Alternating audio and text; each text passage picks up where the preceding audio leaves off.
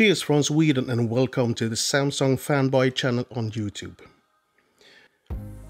I've done a small test, exporting a 4K video using a bunch of different Samsung devices, like the Tab S6, or the Tab S7 Plus, and the Tab S8 Ultra, and a Galaxy Book Pro from last year.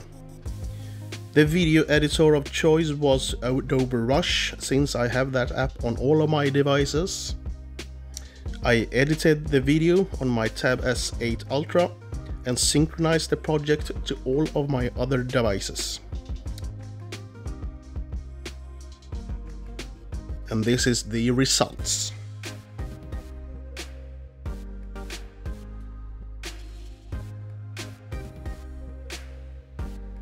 As you can see, there was quite a difference in export time on my Tab S7 Plus after I optimized the tablet using the system widget, almost 1 minute faster. So I guess the pro tip here is to always optimize your tablet or phone before exporting a video. Thanks for watching.